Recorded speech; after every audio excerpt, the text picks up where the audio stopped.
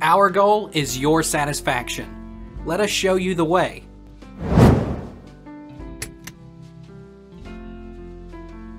What does it mean if your blood is black?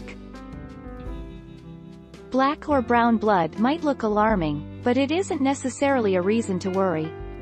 This color may look like coffee grounds. Black or brown is usually old blood, which has had time to oxidize, changing the hue. Is black blood normal? You may be alarmed to see black blood, but it isn't necessarily a reason to worry. This color is related to brown blood, which is old blood. It may resemble coffee grounds. Black blood is usually blood that's taking some extra time to leave the uterus.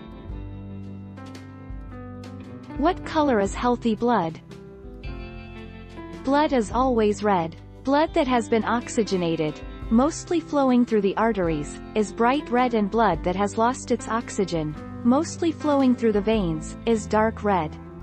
Anyone who has donated blood or had their blood drawn by a nurse can attest that deoxygenated blood is dark red and not blue.